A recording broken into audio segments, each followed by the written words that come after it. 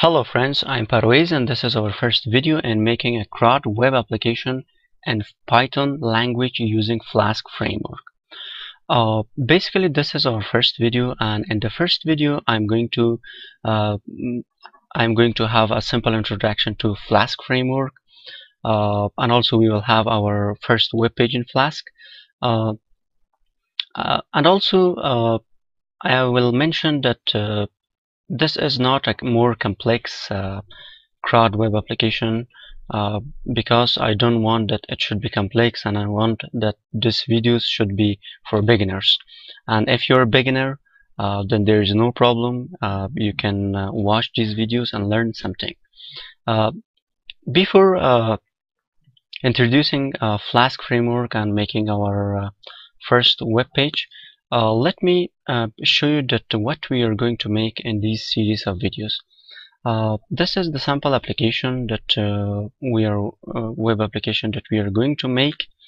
Also, I'm using Mysql database WAMP server. This is my database.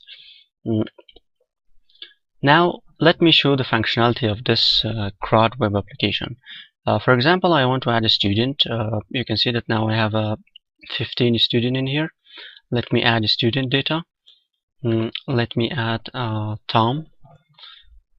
Also, you can add email, tom@gmail.com.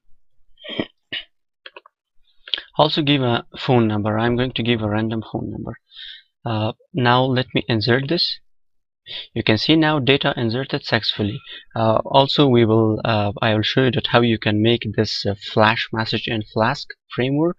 This is so useful, and you can see that now I have another a row inserted at name of Tom. Let me add another one, for example some random name like this, and let me add an email address for this. Let me add a phone number and insert data.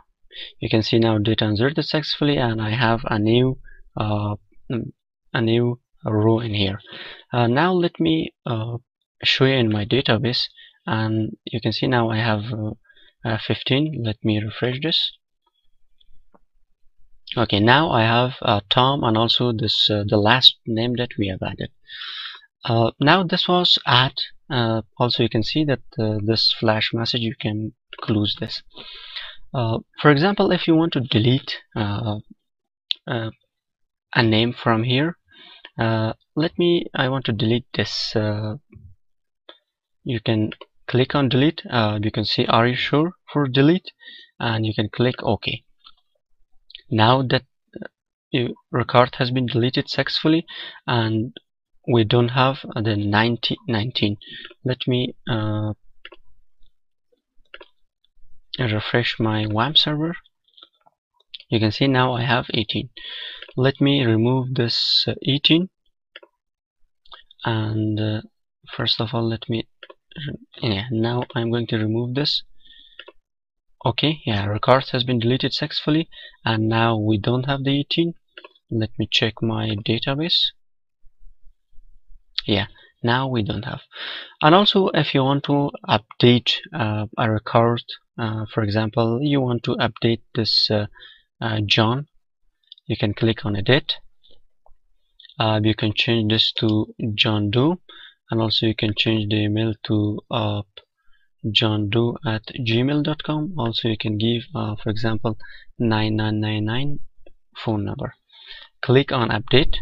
You can see data updated successfully, and now if you check this johndoe@gmail.com and 999 the phone number. Now let me check my database. Yeah, now the database is updated, johndoe@gmail.com and 999. For example, you want to update this. Let me make this Tom Logan. Change the email to tom@gmail.com, and also you can give a random phone number. Let me give a 11111. Yeah. Now if I click on this, data updated successfully. Now if I check this, you can see now I have this name in here. And if I refresh my database, now the record has been updated. This is the application that we are going to make. I have mentioned before that this will not be more complex because I want this video should be for beginners. Now what you need for these series of videos, the first thing you need Python 3.6. You should download because I'm using Python 3.6. If you don't have, you can download from their official website. After this, you need an IDE. I'm using PyCharm IDE, but it's not essential that you use PyCharm, but I like PyCharm, and if you want, you can download from JetBrains website. And they have two versions, professional and community. The community version is completely free. And also you need WAMP server for our virtual server. If you don't have, you can download from the WAMP server website. Okay. After downloading these essential materials and installing them, now open your favorite IDE, because I'm using PyCharm, and I have made a new project at the name of Python Flask dots. Now I make a directory in here, name it Flask Application, Flask CRUD Application.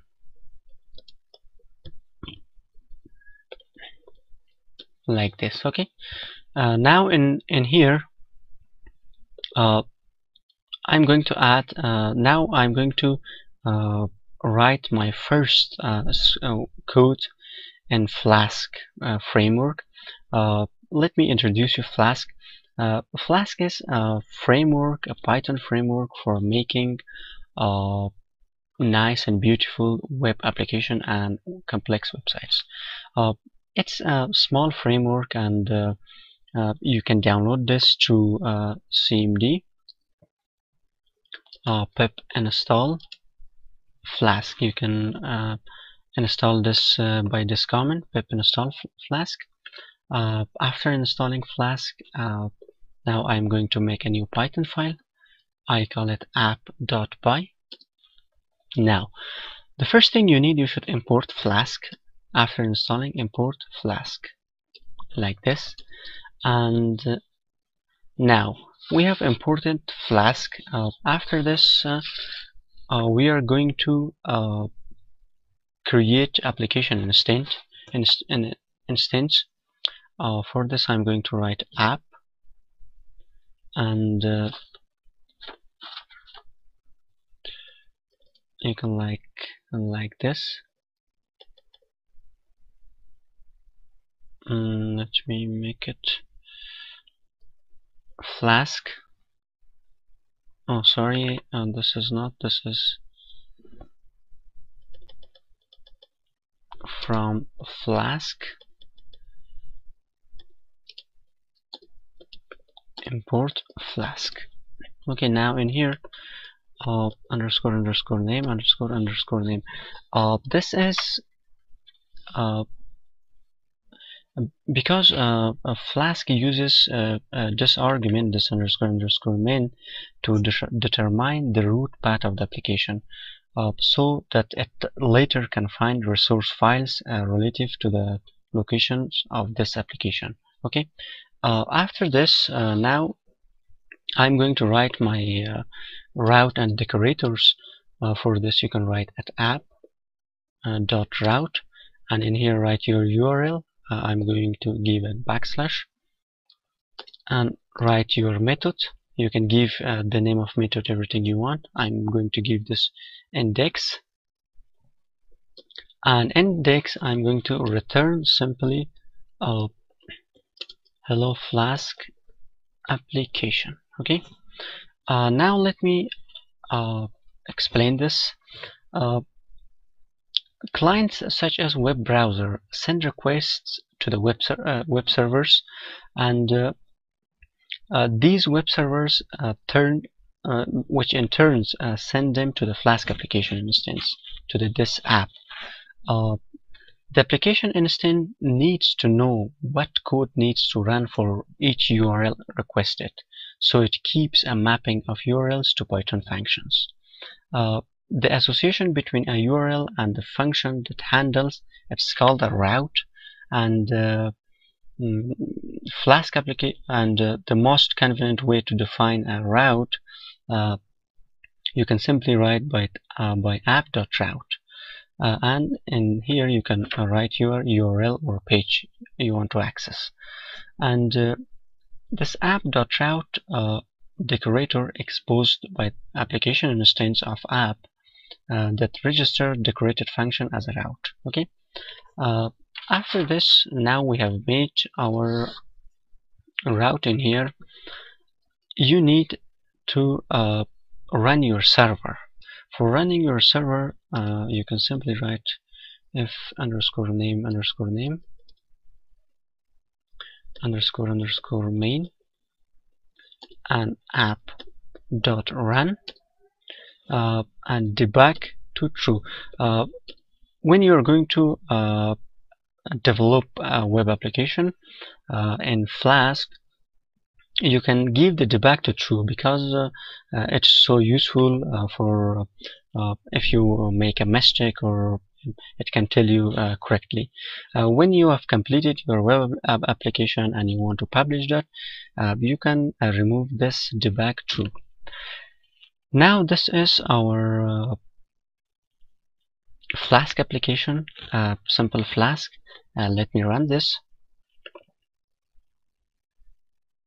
Yeah, you can see we're starting with state debugger is active because we have given it to true, and this is the debugger pin. Now this is my local host, and in this port this is running. Okay, let me click on this or open this. Before this, I should close this like this.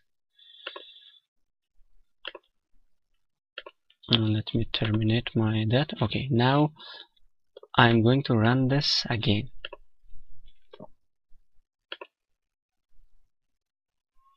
Yeah, now I'm going to, yeah, now you can see hello Flask application.